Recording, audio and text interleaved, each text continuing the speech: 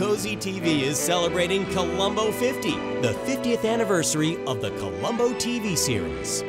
Here is David Koenig, author of the new book, Shooting Columbo, The Lives and Deaths of TV's Rumpled Detective, in conversation with COZI TV creative director Tom Hill. Welcome, David. Thank you, Tom. Happy to be here. You began this project, I guess, probably a fan first. Like what brought you to Columbo?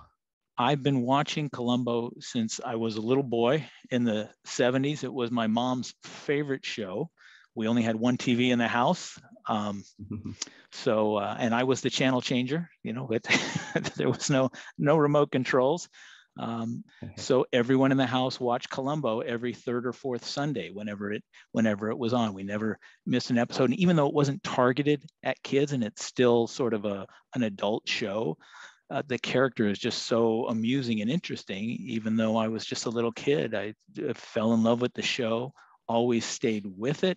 And then after the show was gone, I wanted to know more about how did they put these together? And I'd heard rumors about, I heard Peter Falk, who's this lovable character on screen, could be sort of a difficult person behind the scenes.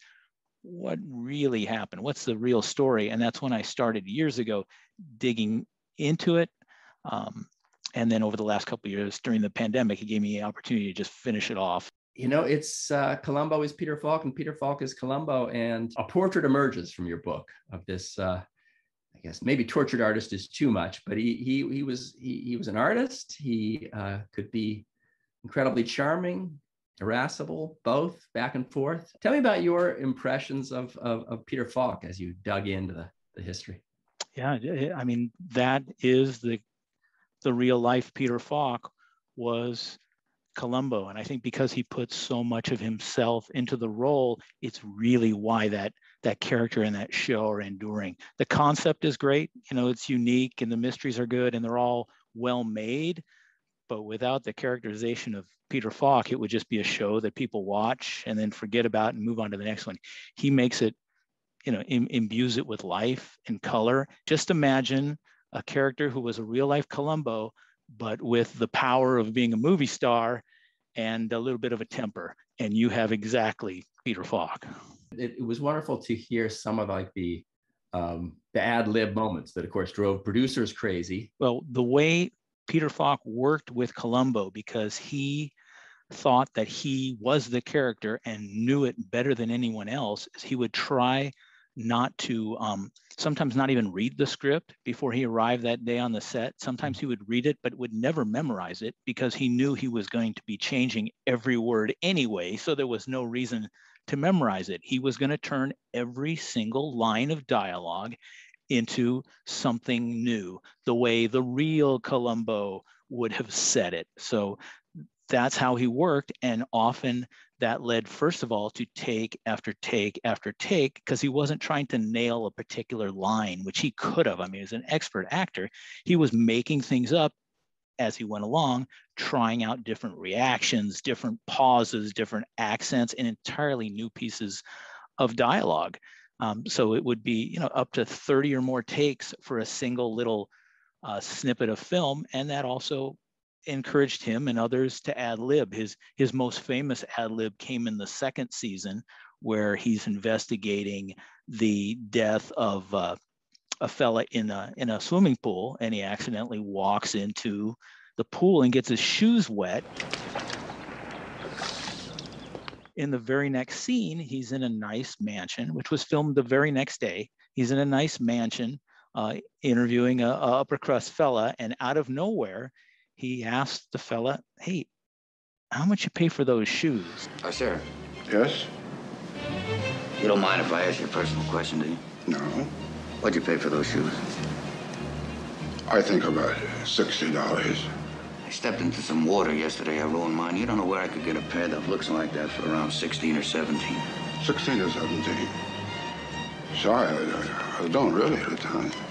And it was so natural and fitting to the character. And Peter was so fond of that line that a couple episodes later, he ad-libbed an entire scene, the episode Etude in Black, which was the John Cassavetes episode. So they needed another a few minutes to pad it out. They wanted it to be a 2-hour show. So he and Cassavetes, they rented a famous mansion and went there. And for like 7-8 minutes, they just started ad-libbing. Can I ask you a personal question? Please. What are you paying taxes on this place?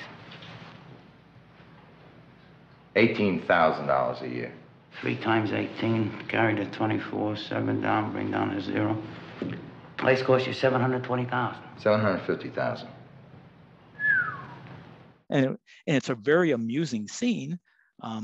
It doesn't advance the plot much, but it's a marvelous scene.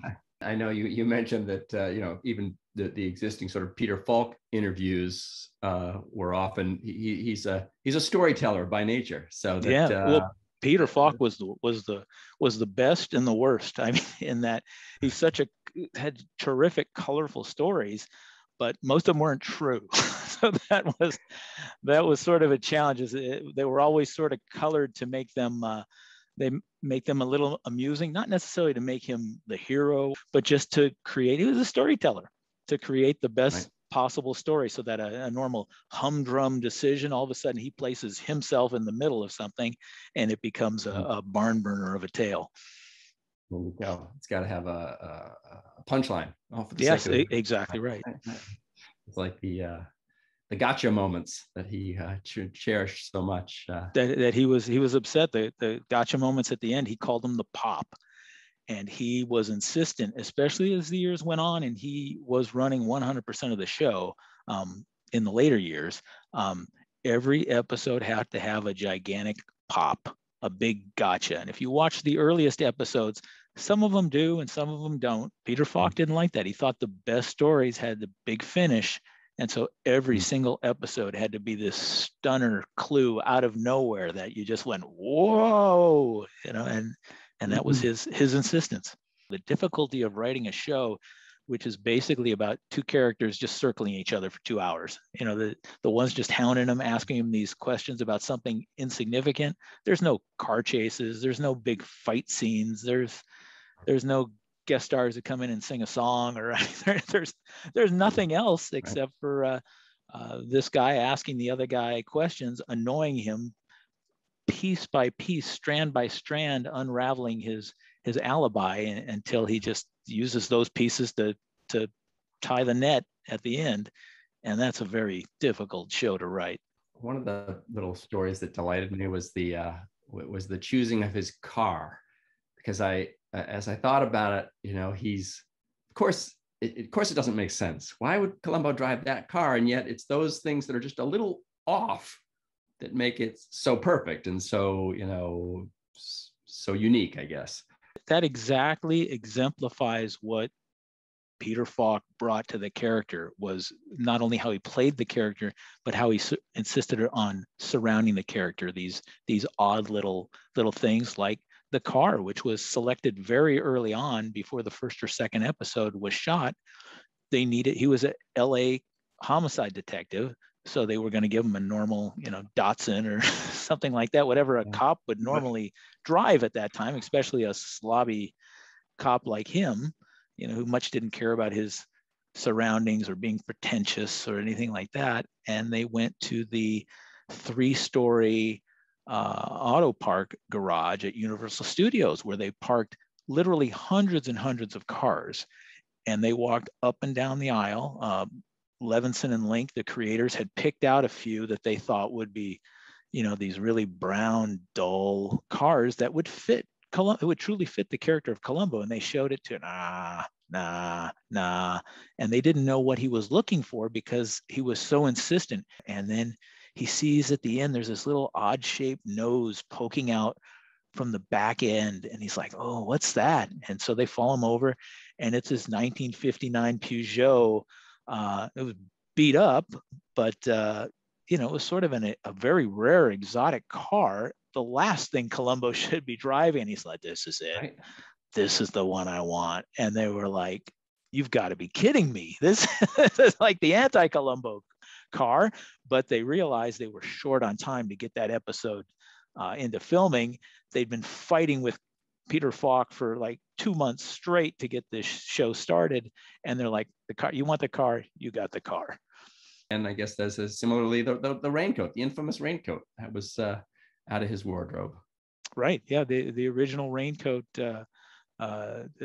Peter Falk claims that before the very first pilot, Prescription Murder in 1968, they wanted to wear a heavy overcoat, but he misread the script and it said raincoat, and he thought, I've got the perfect thing, and he went home and got a several-year-old beat-up raincoat out of his closet and came in and wore that, and claims that for the rest of the series he wore the same raincoat. The truth is probably not quite that black and white, because if you look in the very next episode, he's got a slightly different raincoat. So I suspect he really did bring a new raincoat in that was his own, but whether it was the first raincoat that lasted one episode or was the second episode second raincoat that lasted like 20 years, that's probably the true mystery. I was also amused by the ID badge. There's a controversy that has erupted in recent years that the creators of Columbo never envisioned, and that is, what's Columbo's first name? Levinson, Link, and Peter Falk decreed that we would never know. And in fact, they didn't even know. They created the character and they intentionally did not give him a first name because they were determined that Columbo would be sort of this mysterious character who just sort of, a third of the way into the show kind of just somehow ambled into the movie, and then at the end he ambled out and into the fog to disappear, and we never saw his wife, and we never saw him at the police station, and we didn't know a whole lot about his personal life. He was very mysterious, and we certainly would never give him a first name. But what happened is, in about the third or fourth show of the season, they needed a scene where Columbo flashes his ID that has his badge on one side of the wallet and has his driver's license or police identification on the other side. So they left that to the prop department, and the prop department created an ID, and where there's room for a signature, they scribbled the name, legible though sloppy, Frank Columbo, and put it in the wallet, and used that ID in that wallet for almost every show during the first run, the first 40-some shows of the series. Peter Falk was never aware that his name was Frank. Levinson and Link certainly weren't. It was just something done by the prop department. They figured on old Zenith, 13-inch TVs, it would be literally impossible to read that it said Frank. And in fact, that same ID was used in a later episode for another character who was not even Peter Falk, because they knew no one could read it. We just need some ID.